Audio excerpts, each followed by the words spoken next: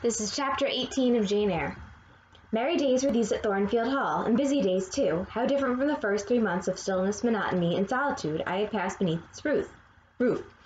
All sad feelings seemed now driven from the house, all gloomy associations forgotten.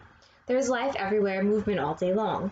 You could not now traverse the gallery, once so hushed, nor enter the front chambers, once so tenantless, without encountering a smart lady's maid or a dandy valet. The kitchen, the butler's pantry, the servants' hall, the entrance hall were equally alive, and the saloons were only left void and still when the blue sky and halcyon sunshine of the genial spring weather called their occupants out into the grounds. Even when that weather was broken and continuous rain set in for some days, no damp seemed cast over enjoyment indoor amusements, and only became more lively and varied, in consequence of the stop put to outdoor gaiety. I wondered what they were going to do the first evening of a change of entertainment was proposed. They spoke of playing charades, but in my ignorance I did not understand the term. The servants were called in, the dining room tables wheeled away, the lights otherwise disposed, the chairs placed in a semicircle opposite the arch. While Mr. Rochester and the other gentlemen directed these alterations, the ladies were running up and down stairs ringing for their maids. Mrs. Fairfax was summoned to give information respecting the resources of the house in shawls, dresses, draperies of any kind, and certain wardrobes of the third story were ransacked, and their contents, in the shape of brocaded and hooped petticoats, satin sacques, black modes, lace lappets, etc., were brought down in armfuls by the Abigails. Then a selection was made, and such things as were chosen were carried to the boudoir within the drawing room. So they're going to play charades. Nowadays, when we have charades, you have to pantomime or act out without speaking or making noise a certain term or phrase or word. 1800 charades, at least as they're depicted in Jane Eyre, are pretty intense, so you get not just, you don't have to just act out the word without speaking, but you can also use props, you can, requisition furniture from all around the house, so you can really stage a whole scene and use all these extra things beyond just acting out whatever the term or phrase is. Meantime, Mr. Rochester had again summoned the ladies round him, and was selecting certain of their number to be of his party. Miss Ingram is mine, of course, said he. Afterwards he named the two Mrs. Eshton and Mrs. Dent. He looked at me. I happened to be near him, and as I had been fastening the clasp of Mrs. Dent's bracelet, which had got loose. "Will you play?" he asked. I shook my head. He did not insist, which I rather feared he would have done. He allowed me to return quietly to my usual seat. He and his aides now withdrew behind the curtain. The other party, which was headed by Colonel Dent, sat down on the crescent of chairs. One of the gentlemen, Mr. Eshton, observing me, seemed to propose that I should be asked to join them, but Lady Ingram instantly negatived the motion. "No," I heard her say, "she looks too stupid for any game of the sort." Ouch. Ere long a bell tinkled and the curtain drew up. Within the arch the bulky figure of Sir George Lynn, whom Mr. Rochester had likewise chosen, was seen enveloped in a white sheet. Before him on a table lay open a large book, and at his side stood Amy Eshton, draped in Mr. Rochester's cloak, and holding a book in her hand. Somebody unseen rang the bell merrily. Then Adele, who had insisted on being one of her guardian's party, bounded forward, scattering round her the contents of a basket of flowers she carried on her arm. Then appeared the magnificent figure of Miss Ingram, clad in white, a long veil on her head, and a wreath of roses round her brow. By her side walked Mr. Rochester, and together they drew near the table. They knelt, while Mrs. Dent and Louisa Eshton, dressed also in white, took up their stations behind them. A ceremony followed in dumb show, again, dumb means silent here, in which it was easy to recognize the pantomime of a marriage. At its termination, Colonel Dent and his party consulted in whispers for 2 minutes. Then the colonel called out, "Bride!" Mr. Rochester bowed, and the curtain fell. That's just the first word of this pantomime. So they pantomime a wedding, and Blanche is the bride in this charades example, but that's just one word of a multi-part phrase or expression or title, whatever it may be.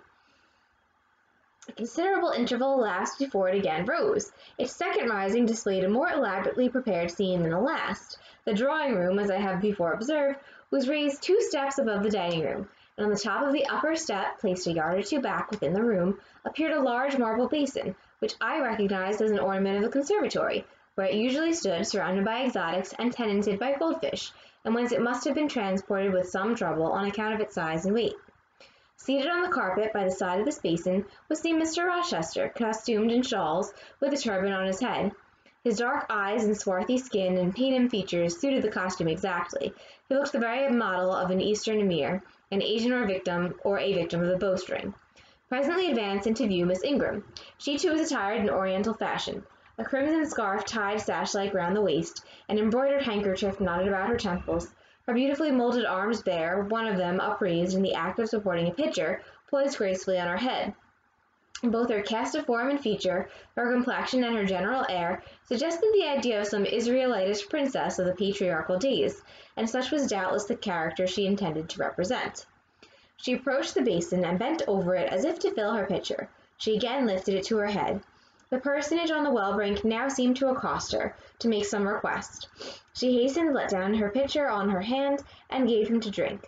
From the bosom of his robe he then produced a casket, opened it, and showed magnificent bracelets and earrings. She acted astonishment and admiration. Kneeling, he laid the treasure at her feet. Incredulity and delight were expressed by her looks and gestures. The stranger fastened the bracelets on her arms and the rings in her ears. It was Elizir and Rebecca. The camels only were wanting. So Jane recognizes this story, it's a biblical story, pretty quickly and can tell what the situation is without too much help. The divining party again laid their heads together. Apparently they could not agree about the word or syllable the scene illustrated. Colonel Dent, their spokesman, demanded the tableau of the whole, whereupon the curtain again descended.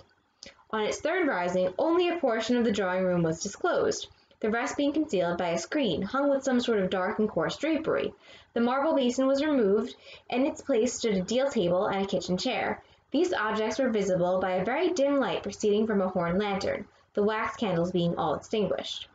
Amidst this sordid scene sat a man with his clenched hands resting on his knees, and his eyes bent on the ground. I knew Mr. Rochester, though the begrimed face, the disordered dress, his coat hanging loose from one arm as if it had been almost torn from his back in a scuffle, the desperate and scowling countenance, the rough, bristling hair, might well have disguised him. As he moved, a chain clanked. To his wrists were attached fetters. "Bridewell!" exclaimed Colonel Dent, and the charade was solved. A sufficient interval having elapsed for the performers to resume their ordinary costume, they re-entered the dining room. Mr. Rochester led in Miss Ingram. She was complimenting him on his acting. So these are pretty elaborate charade scenes. "Do you know," said she, "that of the three characters I liked you in the last best?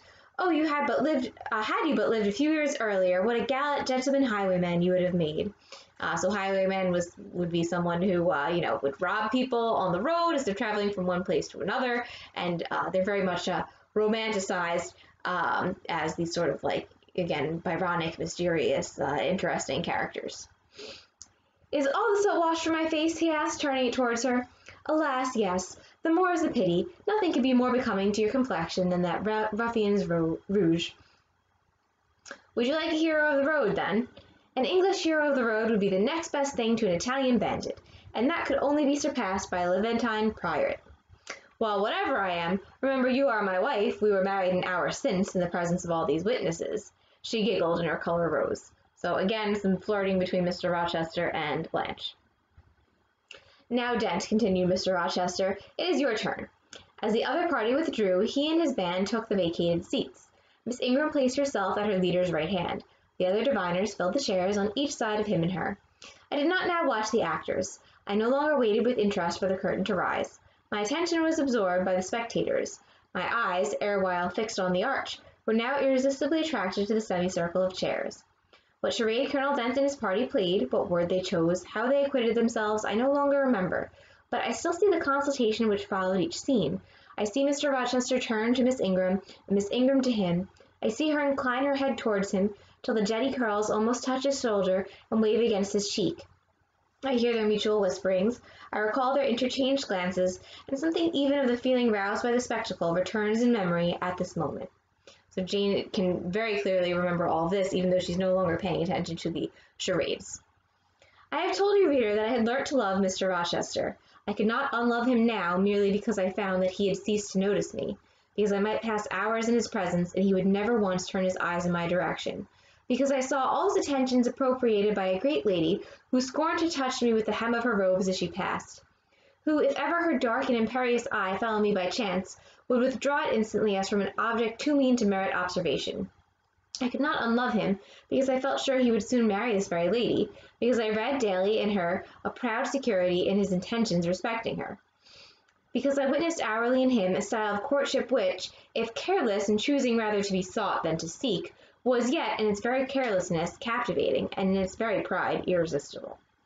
So she is still seriously in love with Mr. Rochester, even though she knows this is a pretty unhealthy and kind of hopeless situation. So it does seem like Blanche and Mr. Rochester will get married. There is nothing to cool or banish love in these circumstances, though much to create despair. Much too, you will think, reader, to engender jealousy, if a woman in my position could presume to be jealous of a woman in Miss Ingram's. But I was not jealous, or very rarely. The nature of the pain I suffered could not be explained by that word. Miss Ingram was a mark beneath jealousy. She was too inferior to excite the feeling. Pardon the seeming paradox. I mean what I say. She was very showy, but she was not genuine. She had a fine person, many brilliant attainments, but her mind was poor, her heart barren by nature. Nothing bloomed spontaneously on that soil. No unforced natural fruit delighted by its freshness. She was not good, she was not original. She used to repeat sounding phrases from books. She never offered nor had an opinion of her own. She advocated a high tone of sentiment, but she did not know the sensations of sympathy and pity. Tenderness and truth were not in her. Too often she betrayed this by the undue vent she gave to a spiteful antipathy she had conceived against little Adele, pushing her away with some contumelious epithet if she happened to approach her, sometimes ordering her from the room, and always treating her with coldness and acrimony. Other eyes besides mine watched these manifestations of character, watched them closely, keenly, shrewdly. Yes, the future bridegroom, Mr. Rochester himself, exercised over his intended a ceaseless surveillance, and it was from this sagacity, this guardedness of his, this perfect clear consciousness of his fair one's defects, this obvious absence of passion in his sentiments towards her, that my ever-torturing pain arose. So Jane's not exactly jealous of Blanche because she's not really worthy of being jealous of, according to Jane. She's not very original. She repeats these kind of like phrases that seem like she pulled them out of books. And she's kind of nasty. She's not a good person. She's not particularly like sharp or smart, according to Jane. She's also really mean to Adele. So she sends Adele out of the room, does not like her, also doesn't like Jane for that matter, but is really nasty towards Adele. And Mr. Rochester sees this and notices this. Not a good situation. I saw he was going to marry her for family, perhaps political reasons, because her rank and connection suited him. I felt he had not given her his love, and that her qualifications were ill adapted to win from him that treasure. This was the point, this was where the nerve was touched and teased, this was where the fever was sustained and fed. She could not charm him. If she had managed the victory at once, and he had yielded and sincerely laid his heart at her feet, I should have covered my face, turned to the wall, and, figuratively, have died to them. If Miss Ingram had been a good and noble woman, endowed with force, fervor, kindness, sense, I should have had one vital struggle with two tigers, jealousy and despair. Then, my heart torn out and devoured, I should have admired her, acknowledged her excellence, and been quiet for the rest of my days. And the more absolute her superiority, the deeper would have been my admiration, and the more truly tranquil my quiescence. But as matters really stood, to watch Miss Ingram's efforts at fascinating Mr. Rochester, to witness their repeated failure, herself unconscious that they did fail, vainly fancying that each shaft launched hit the mark, and infatuatedly pluming herself on success, when her pride and self-complacency repelled further and further what she wished to allure, to witness this was to be at once under ceaseless excitation and ruthless restraint. Because when she failed, I saw how she might have succeeded. Arrows that continually glanced off from Mr. Rochester's breast and fell harmless at his feet might, I knew, if shot by a surer hand, have quivered keen in his proud heart, have called love into his stern eye, and softness into his sardonic face, or, better still, without weapons, a silent conquest might have been won. So Jane is watching this whole flirtation occur, and she's thinking to herself that Mr. Rochester doesn't really love her. He may marry her for family, connections, perhaps for wealth, because she is a lady of the same rank as he is, for those sorts of very logistical, maybe practical reasons. But he doesn't love her. And Jane sees Blanche try to flirt with him and make a connection, and Blanche thinks she's doing okay, but Jane is seeing that she's not really charming Mr. Rochester. She's not, she hasn't captivated him. She hasn't, like, caught his heart, really. Why can she not influence him more when she is privileged to draw so near to him, I asked myself. Surely she cannot truly like him, or not like him with true affection. If she did, she need not coin her smiles so lavishly, flash her glances so unremittingly, manufacture airs so elaborate, graces so multitudinous. It seems to me that she might, by merely sitting quietly at his side, saying little and looking less, get nigher his heart. I have seen in his face a far different expression from that which hardens it now while she is so vivaciously accosting him. But then it came of itself. It was not elicited by meretricious arts and calculated maneuvers, and one had but to accept it, to answer what he asked without pretension, to address him when needful without grimace, and it increased and grew kinder and more genial, and warmed one like a fostering sunbeam. How will she manage to please him when they are married? I do not think she will manage it, and yet it might be managed, and his wife might, I verily believe, be the happiest woman the sun shines on. I have not yet said anything condemnatory of Mr. Rochester's project of marrying for interest and connections. It surprised me when I first discovered that such was his intention. I had thought him a man unlikely to be influenced by motives so commonplace in his choice of a wife, but the longer I considered the position, education, etc. of the parties, the less I felt justified in judging and blaming either him or Miss Ingram for acting in conformity to ideas and principles instilled into them, doubtless from their childhood. All their class held these principles. I supposed, then, they had reasons for holding them, such as I could not fathom. It seemed to me that, were I a gentleman like him, I would take to my bosom only such a wife as I could love, but the very obviousness of the advantages to the husband's own happiness offered by this plan convinced me that there must be arguments against its general adoption, of which I was quite ignorant. Otherwise, I felt sure all the world would act as I wished to act. So, two things to kind of mention with this section.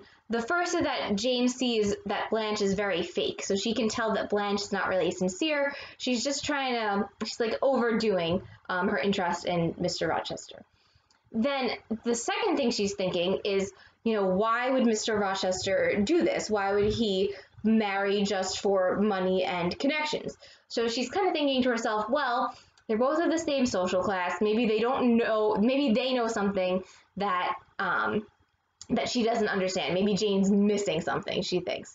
So she's wondering there must be like some reason why they would marry each other without actually being in love. And she's a little bit disappointed perhaps in Mr. Rochester because she didn't expect that of him. But in other points as well as this, I was growing very lenient to my master.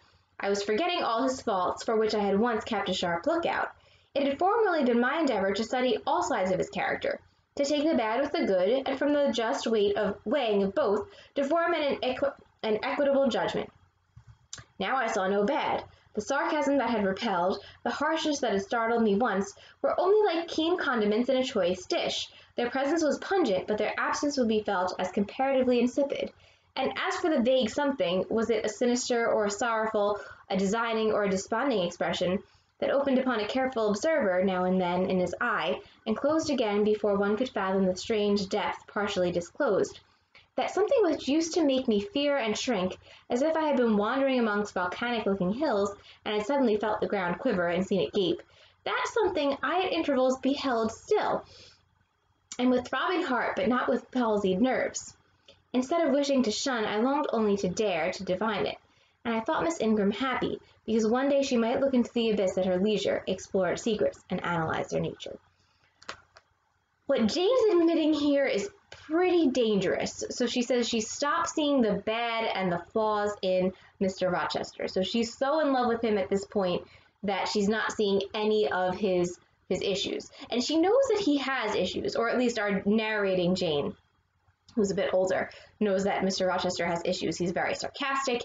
He has that sort of look in his eyes where he's kind of dangerous and she doesn't really know what he's about and what's motivating him.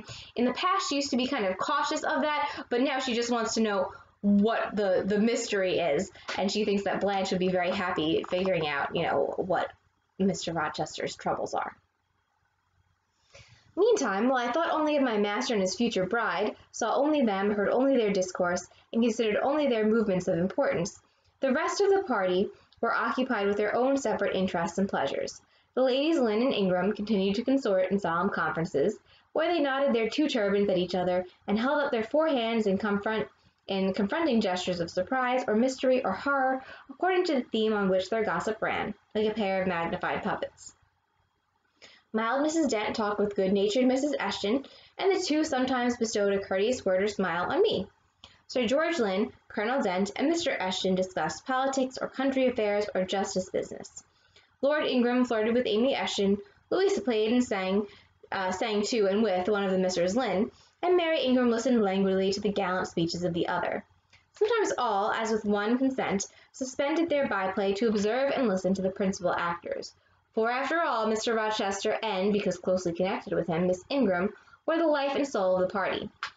If he was absent from the room an hour, a perceptible dullness seemed to steal over the spirits of his guests, and his re-entrance was sure to give a fresh impulse to the vivacity of conversation. So Mr. Rochester was kind of the life of the party. The want of his animating influence appeared to be peculiarly felt one day that he had been summoned to Millcote on business, and was not likely to return till late. The afternoon was wet. A walk the party had proposed to take to see a gypsy camp, lately pitched on a common beyond Hay, was consequently deferred. So, a little side note, but it's kind of important in this chapter. Charlotte Brontë is using the word gypsy. She's talking about the Roma people, which were a nomadic tribe. They migrated to England and parts of Europe around the 11th century, so year 1000 or so. So they migrated, and they continued to migrate once they got to different regions in Europe. So they would travel around and not really settle in one area. Because of that lifestyle, they were often seen as very exotic, but they were also quite often victimized and received many instances of racism and prejudice because of their lifestyle and their ethnicity. So just know that that is what that is. Because of their nomadic lifestyle, they would often adopt jobs where they would not have to stay in one place. So they did a lot of work with livestock, with tinkering and metalwork. Oftentimes women would tell fortunes or create potions. They would also sometimes have different forms of entertainment to make a living, so musicians and other sorts of performance arts. They are still an ethnic group in existence. In modern times, they've settled down a little bit more, so they aren't quite so nomadic any longer. But in the 1800s, they would have been quite nomadic still. So just something to note, they were also one of the groups who were victimized and persecuted and often killed, unfortunately, during the Holocaust. So there are some pretty deep-seated prejudices surrounding the Roma people. They are, in Charlotte Bronte's time, they are referred to as gypsies, so I am going to read the word gypsy, but do know that now in modern times it is considered a pejorative, derogatory, and offensive term. So this is no longer an accepted use of the word, and now we would say the Roma people. Some of the gentlemen were gone to the stables. The younger ones, together with the younger ladies, were playing billiards in the billiard room. The dowagers Ingram and Lynn sought solace in a quiet game at cards. Blanche Ingram, after having repelled by supercilious taciturnity some efforts of Mrs. Dent and Mrs. Eshton to draw her into conversation, had first murmured over some sentimental tunes and airs on the piano, and then, having fetched a novel from the library, had flung herself in haughty listlessness on a sofa and prepared to beguile, by the spell of fiction, the tedious hours of absence. The room and the house were silent. Only now and then the merriment of the billiard players was heard from above. It was verging on dusk, and the clock had already given warning of the hour to dress for dinner, when little Adele, who knelt by me in the drawing-room window seat, suddenly exclaimed, "Voila, Monsieur Rochester, que revient."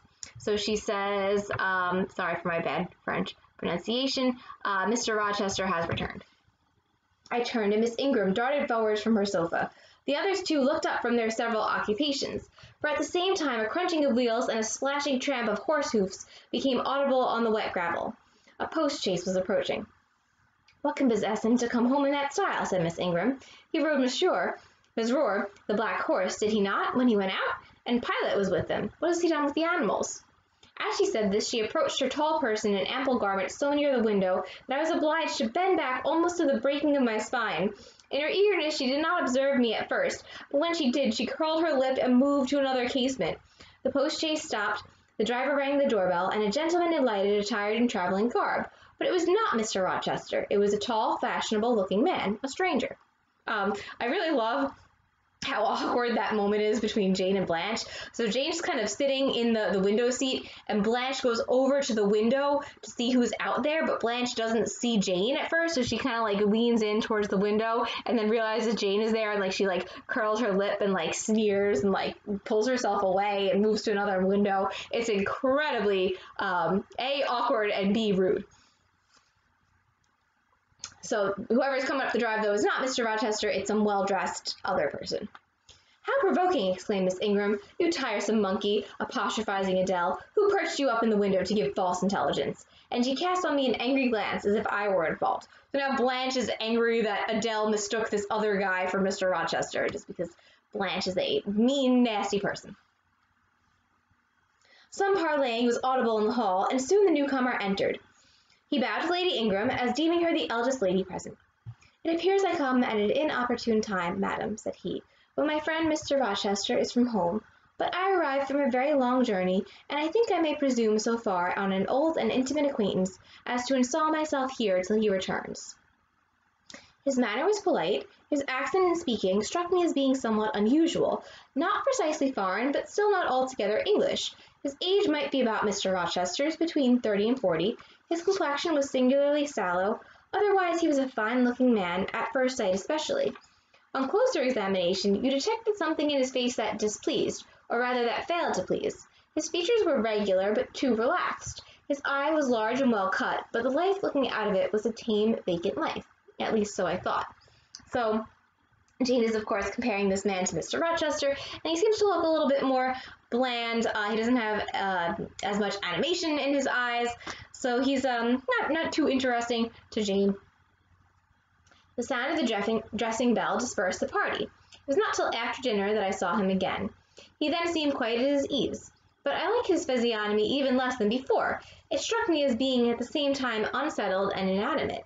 His eye wandered, and had no meaning in its wandering. This gave him an odd look, such as I never remembered to have seen. For a handsome and not an unamiable-looking man, he repelled me exceedingly. There was no power in that smooth-skinned face of a full oval shape, no firmness in the aquiline nose and small cherry mouth.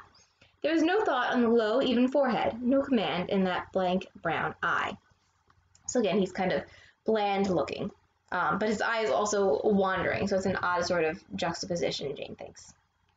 As I sat in my usual nook and looked at him with the light of the granadoles on the mantelpiece beaming full over him, for he occupied an armchair drawn close to the fire, and kept shrinking still nearer, as if he were cold, I compared him with Mr. Rochester. I think, with deference be it spoken, the contrast could not be much greater between a sleek gander and a fierce falcon, between a meek sheep and the rough-coated, keen-eyed dog, its guardian. He had spoken of Mr. Rochester as an old friend. A curious friendship theirs must have been, a pointed illustration indeed of the old adage that extremes meet. So that's kind of the, our same idea would be opposites attract. So Jane thinks how different he is from Mr. Rochester, and if they're friends, how kind of odd and striking that would be. Two or three of the gentlemen sat near him, and I caught at times scraps of their conversation across the room. At first I could not make much sense of what I heard, for the discourse of Louisa Ashton and Mary Ingram, who sat near to me, confused the fragmentary sentences that reached me at intervals. These last were discussing the stranger. They both called him a beautiful man. Louisa said he was a love of a creature, and she adored him, and Mary instanced his pretty little mouth and nice nose as her ideal of the charming. "And what a sweet-tempered forehead he has," cried Louisa. "So smooth, none of those frowning irregularities I dislike so much, and such a placid eye and smile."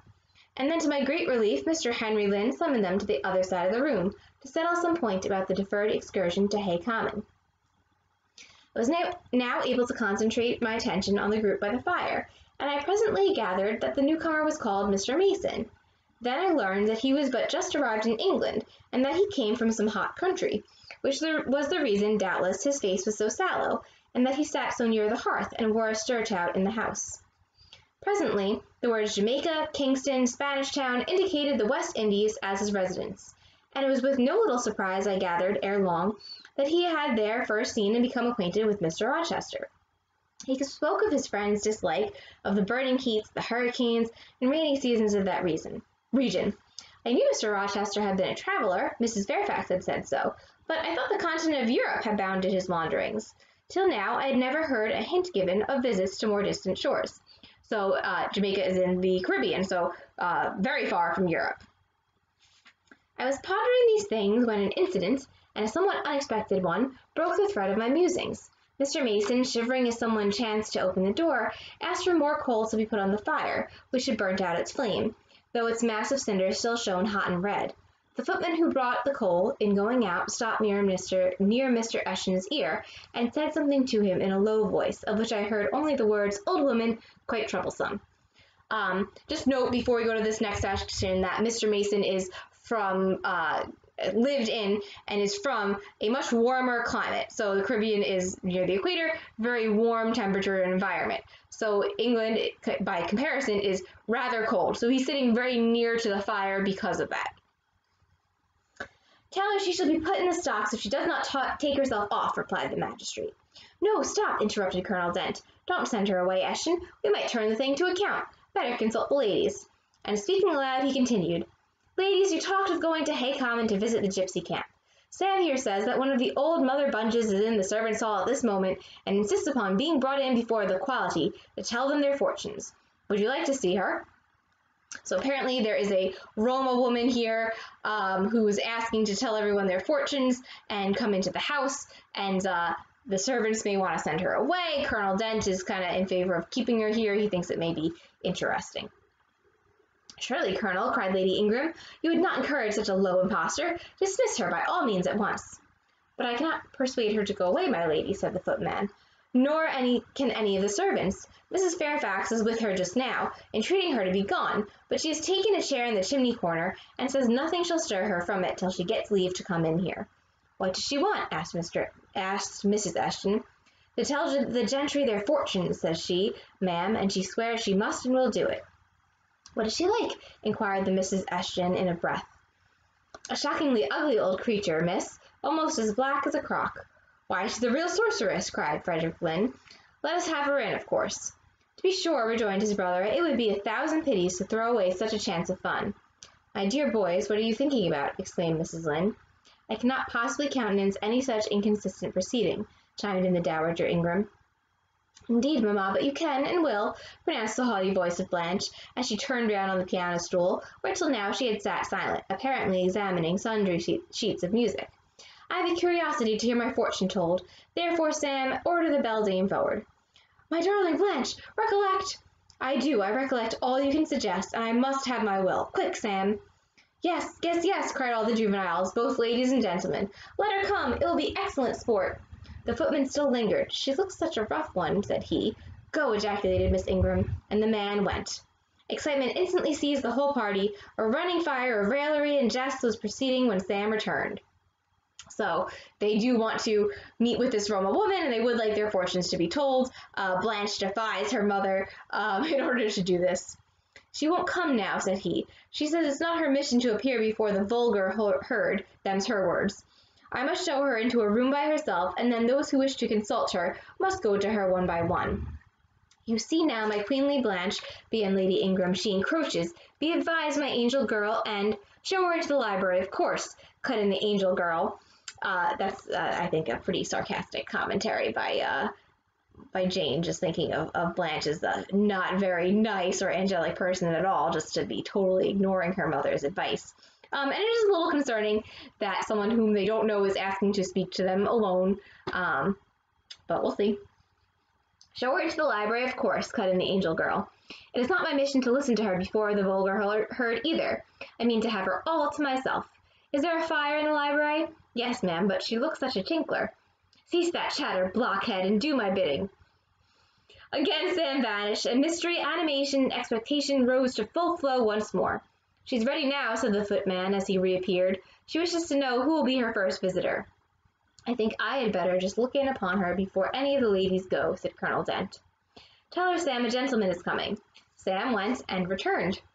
She says, sir, that she'll have no gentlemen. They need not trouble themselves to come near her, nor, he added with difficulty suppressing a titter, any ladies either, except the young and single. So now apparently this woman only wants to see the young single ladies. By Jove, she has taste, exclaimed Henry Lynn. Miss Ingram rose solemnly. I go first, she said, in a tone which might have befitted the leader of a forlorn hope, mounting a breach in the van of his men. So Blanche is being a little dramatic about going to see this woman alone. Oh, my best, oh, my dearest, pause, reflect, was her mamma's cry, but she swept past her in stately silence, passed through the door which Colonel Dent held open, and we heard her enter the library. A comparative silence ensued. Lady Ingram thought it was Lesas to wring her hands, and that's... Oh, we don't have a translation for that one, sorry. Which she did accordingly. Miss Mary declared she felt, for her part, she never dared venture. Amy and Louisa Ashton tittered under their breath and looked a little frightened. The minutes passed very slowly. 15 were counted before the library door again opened. Miss Ingram returned to us through the arch. Would she laugh? Would she take it as a joke? All eyes met her with a glance of eager curiosity, and she met all eyes with one of rebuffed coldness. She looked neither flurried nor merry. She walked stiffly to her seat and took it in silence. Well, Blanche, said Lord Ingram. What did she say, sister? Asked Mary. What did you think? How did you feel? Is she a real fortune-teller? Demanded the Mrs. Ashton. Now, good people, returned Miss Ingram. Don't press upon me. Really, your organs of wonder and credulity are easily excited. You seem by the importance you all, my good mamma included, ascribe to this matter, absolutely to believe we have a genuine witch in the house, who is in close alliance with the old gentleman. Old gentleman would be Satan or the devil. I have seen a gypsy vagabond, and she has practiced in hackneyed fashion the science of palmistry, and told me what such people usually tell. My whim is gratified, and now I think Mr. Ashton will do well to put the hag in the stocks tomorrow morning, as he threatened. So Blanche is pretty mean to this lady, doesn't really seem to care for what she said, and doesn't seem to be very impressed with her fortune-telling abilities either. Miss Ingram took a book, leant back in her chair, and so declined further conversation. I watched her for nearly half an hour. During all that time she never turned a page, and her face grew momently darker, more dissatisfied, and more sourly expressive of disappointment. She had obviously not heard anything to her advantage, and it seemed to me, from her prolonged fit of gloom and taciturnity, that she herself, notwithstanding her professed indifference, attached undue importance to whatever revelations had been made her. So Jane's pretty shrewd about all of this. She looks at Blanche and says, she's not indifferent. It's not like she doesn't care. She does care, puts a lot of importance on what this woman has said to her, but she doesn't like the news that she has received from her fortune being told. Meantime, Mary Ingram, Amy, and Louisa Ashton declared they dared not go alone, and yet they all wished to go. A negotiation was opened through the medium of the ambassador Sam, and after much pacing to and fro, till I think the said Sam's calves must have ached with the exercise, permission was at last, with great difficulty, extorted from the rigorous Sibyl, for the three to wait upon her in a body. A Sibyl is a person who would be able to see into the future and to prophecy, to tell the future. So Sam is the go-between between the ladies and this Roma fortune teller. And they're going. So the three ladies are going to see her in a group altogether. Their visit was not so still as Miss Ingram's had been. We heard hysterical giggling and little shrieks proceeding from the library, and at the end of about 20 minutes they burst the door open and came running across the hall as if they were half scared out of their wits. I am sure she is something not right, they cried, one and all. She told us such things. She knows all about us. And they sank breathless into the various seats the gentleman hastened to bring them. So the other girls, who are not Blanche, say how astonishingly accurate their fortunes were. Pressed for further explanation, they declared she had told them of things they had said and done when they were mere children, described books and ornaments they had in their boudoirs at home, keepsakes that different relations had presented to them. They affirmed that she had even divined their thoughts, and had whispered in the ear of each the name of the person she liked best in the world, and informed them of what they most wished for. So now apparently we get more specific. She knows childhood habits and things they have in their rooms, and the people that they're interested in, and what they want most in the world. So she does seem like a fairly accurate fortune teller.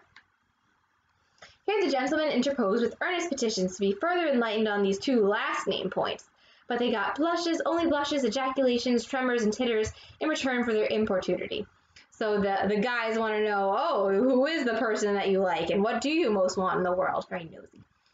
The matrons, meantime, offered vinaigrettes and wielded fans, and again reiterated the expression of their concern and their warning, and again reiterated the expression of their concern that their warning had not been taken in time, and the elder gentlemen laughed, and the younger urged their services on the agitated fair ones.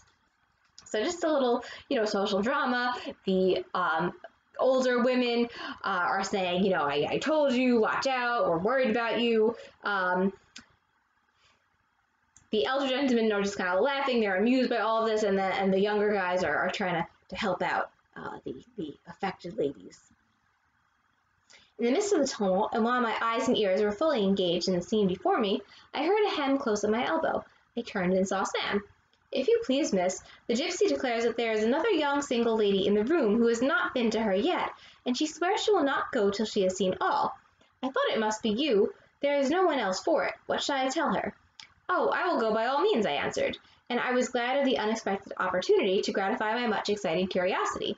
I slipped out of the room, unobserved by any eye, for the company were gathered in one mass about the trembling trio just returned, and I closed the door quietly behind me. If you like, miss, said Sam, I'll wait in the hall for you, and if she frightens you, just call and I'll come in. No, Sam, return to the kitchen. I'm not in the least afraid, nor was I, but I was a good deal interested and excited. So the woman asks to see Jane. Jane goes to her. She's very curious, but she is not afraid. I'm wondering also, now that I read this, if this is a little bit reminiscent of certain fairy tales. In many variations of Cinderella, when the prince comes back to the house, he asks, who are all the ladies here? And, you always have the stepsisters and the stepmother appear. And then usually the prince or one of his attendants is a little bit sharper and says, I think there's someone else. Is there any other young woman in the house? And then eventually Cinderella emerges and the slipper fits and everything turns out happily. So I'm wondering if that's a slight fairy tale reference there as well. And that is chapter 18.